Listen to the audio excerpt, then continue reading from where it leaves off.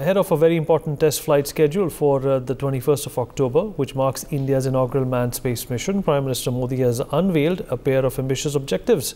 These goals include the establishment of an Indian space station known as the Bharatiya Antariksha Station by 2035 and a manned mission to the moon by 2040. This significant announcement was officially conveyed by the Prime Minister's office and underscores India's unwavering commitment to space exploration.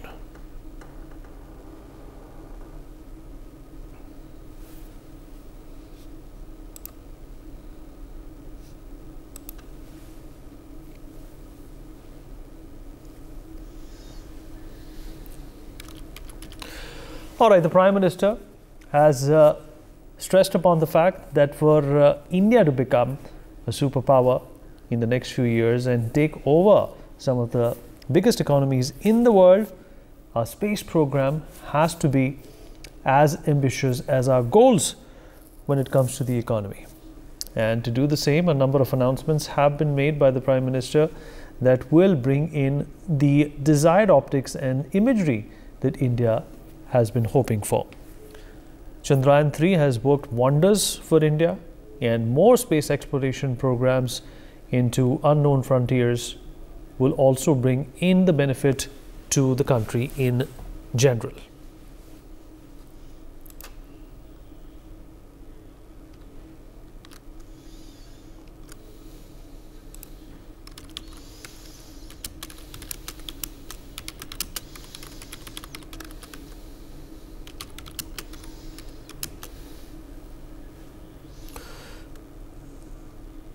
Former ISRO scientist Mr. Suresh Nayak joins us on the program to talk more about this.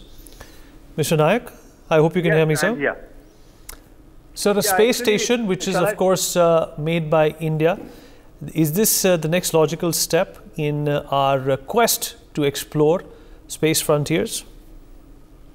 Yes, I would definitely say what PM has announced, or rather directed ISRO to take up the roadmap, you can say, for the future. The projects like putting a man on the moon, and actually before that, 2035, our own space station. These are definitely logical steps, and ISRO had already been planning for these missions to a certain extent, not to a great extent. Particularly, I would say, if you want to have your own space station in space, then the first technology which you have to master is docking. So docking means two spacecrafts in the space, joining them, right? So this technology is essential to build a space station in space, because it is let us say 20 tons or 25 tons weight. You cannot send that kind of a weight in one flight. We don't have that rocket which will carry that heavy payload or satellite in one shot. So we have to build it maybe in 2 steps or 3 steps, and each step will be launching one part of it, and then when these parts are launched and they are in space, then we have to dock them. So that is how a space station is built. And the arrangement which I came to know from the news is our astronauts will spend, each astronaut will spend about 20 days. That means we have to have a service from Earth to our space station and space station to back to Earth.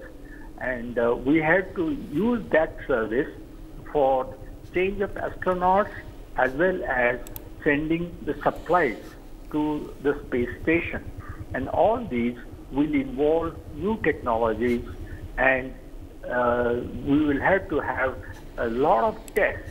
And I think first thing is Gaganyaan 3, where we are sending a man in space and bringing him back, or 3 men in space and bring them back. And that itself is going to be achieved in 3 different flights, G1, G2 and Z3. G1 will is scheduled to be launched on 21st October this month, and that is a very ambitious project. And of course, this will be unmanned, so it will be safer.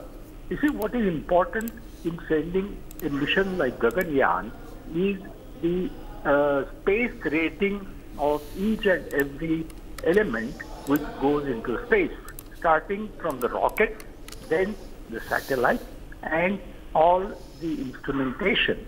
And the second thing is we have to have life support system in the crew model, because now this time the actual living astronauts will be there. They need oxygen, they need water, then the carbon dioxide removal system, then the food, and all other things like the temperature control. It has to be air conditioned, pressurized. You know, all these things are new technologies. And another most important thing is the crew escape system. So crew escape system will be a safety measure for the astronauts.